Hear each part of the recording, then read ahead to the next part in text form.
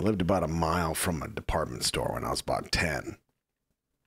So I'd walk down the street.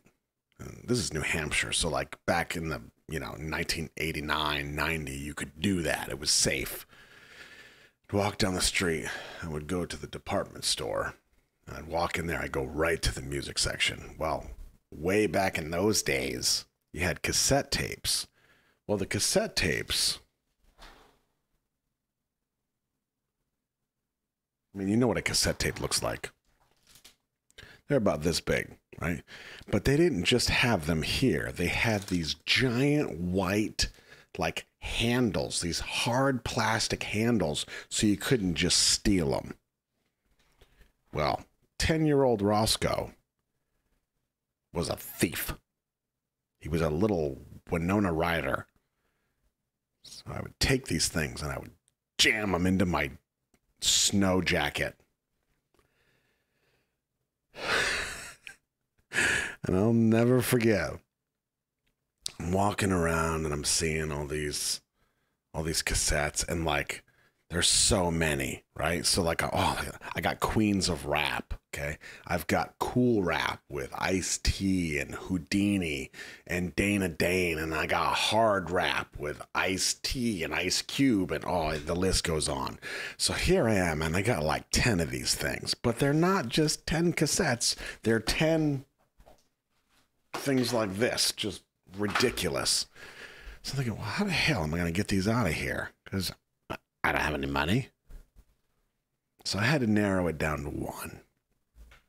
So I chose Queens of Rap. First song was Supersonic by J.J. Fad. Some of you, that will bring you back.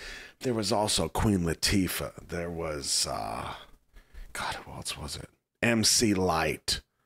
10% Diss. Oh, there was some really great stuff. But I landed on Queens of Rap. That's the one that I need.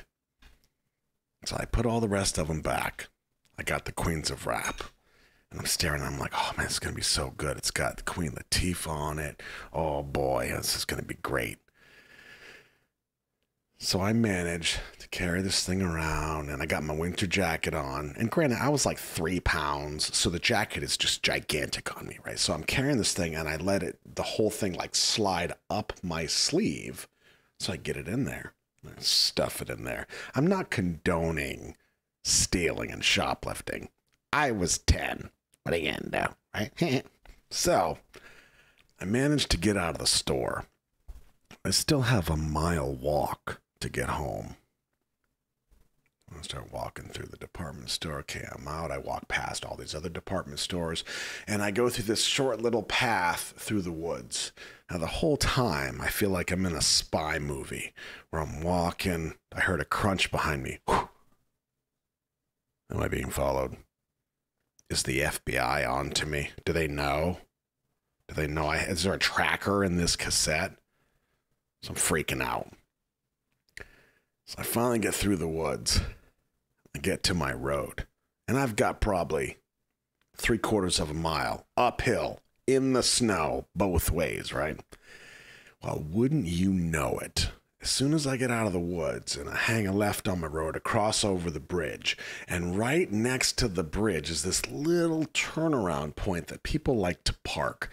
I don't know what the hell they're doing there, but people just like to park there. They can't see anything, can't see the river, can't see anything. They just park there. There was a police car there. Now, by now, I've already crossed the bridge. The cop is there. I have the evidence in my sleeve. If they stop me, it's over.